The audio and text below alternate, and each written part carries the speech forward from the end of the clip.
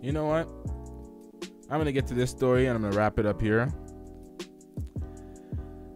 This is pretty sad, man. Boosie. Okay, so Boosie went on Instagram or Twitter. I don't know where this was. It's not clear for what social media website this is. But he said Martin Luther King would be pissed off right now to see y'all motherfuckers not supporting black excellence and buying my movie, but going to YouTube and other websites making the white man rich. Uncle Tom ass niggas. Really, Boosie? So you went to the white man's website and promoted this and called us coons or Uncle Tom ass niggas for not buying your movie? So if a movie is subpar and we're not fucking with it, or if the promotion is not there for us to even know the movie exists or where to fuck with it to even get it, we're Uncle Tom ass niggas for not supporting it.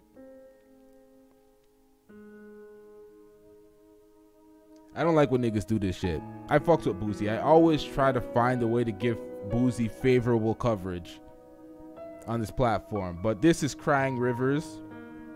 If your shit underperformed, it underperformed, but crying to me and I'm not having that. Niggas are not Uncle Tom ass niggas for being on the white man's platform when the white man's platform reigns supreme. If the white man has the YouTube, the Instagram, the Facebook, and everyone's on those platforms performing, promoting, watching stuff on that, well, maybe we need to make one of those. Get everyone like it. Jesus Christ, we're gonna hate on people for fucking with the shit that's popular, the shit that's popping, the shit that's in your face being marketed to you the proper way, instead of finding your movie, which we have to pay for. You didn't put it on a Netflix, a YouTube, or we got to go to your website individually and pay for it with no promotion. I don't know what the movie's about. Ain't nobody got time for that. Man, Boosie, this was...